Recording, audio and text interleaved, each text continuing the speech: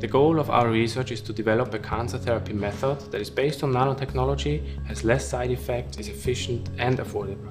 The main highlights of this paper is the fact that we were able to kill cancer cells by incubating them with magnetic nanowires and later apply a low intensity and frequency magnetic field. We can kill cancer cells using magnetic nanowires and magnetic fields and the treatment of only 10 minutes. And we can do that very efficiently with simple equipment.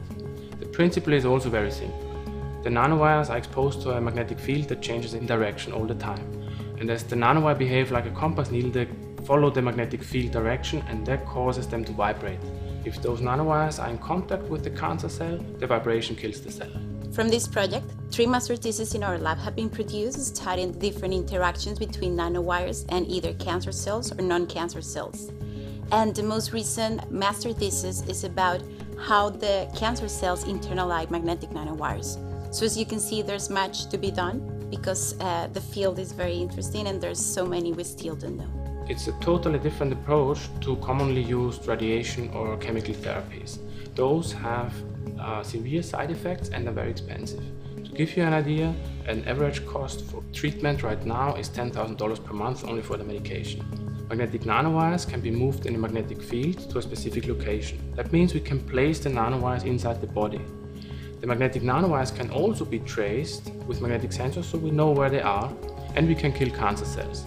And in order to do that, all we need are the nanowires. We fabricate them with an efficient method electrochemically, and the magnetic fields, they are weak, of low frequency, so what we require is only very simple, cheap and small compact equipment. In our research, we start from scratch fabricating the wires.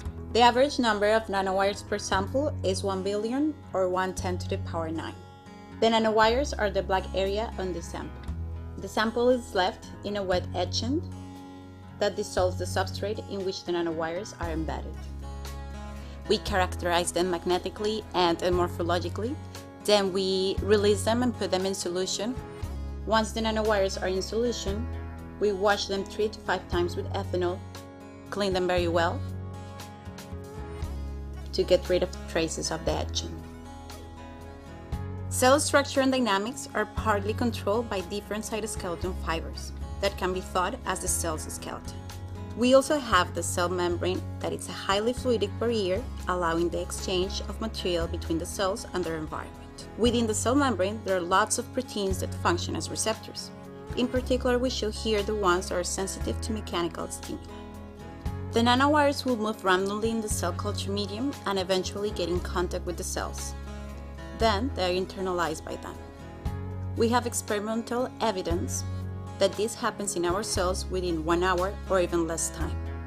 Nanowires can get in contact with different membrane receptors or get inside vesicles if fully internalized. We resuspend the nanowires in complete cell culture medium, cell's food, comprised mainly of salts and amino acids. We quantify them and finally we add them to the plated cells. After their settlement, the nanowires start interacting with the cells.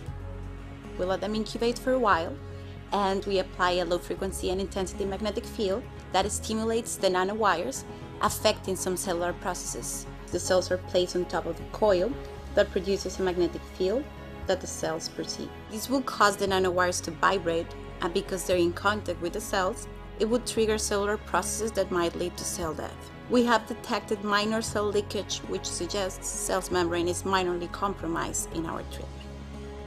After a certain incubation time with the wires and 10 minutes of field exposure, we measure how the cells were affected with the nanowire field combination. For this, we use colorimetric or fluorescence cell assays. Finally, we measure some cellular features to test or to corroborate how much we affected the cells with the nanowire field combination. The ultimate goal of this proposed treatment is to give it some specificity that can be partially achieved by coating the nanowires with antibodies that target the overexpressed cell membrane receptors you can find in cancer cells.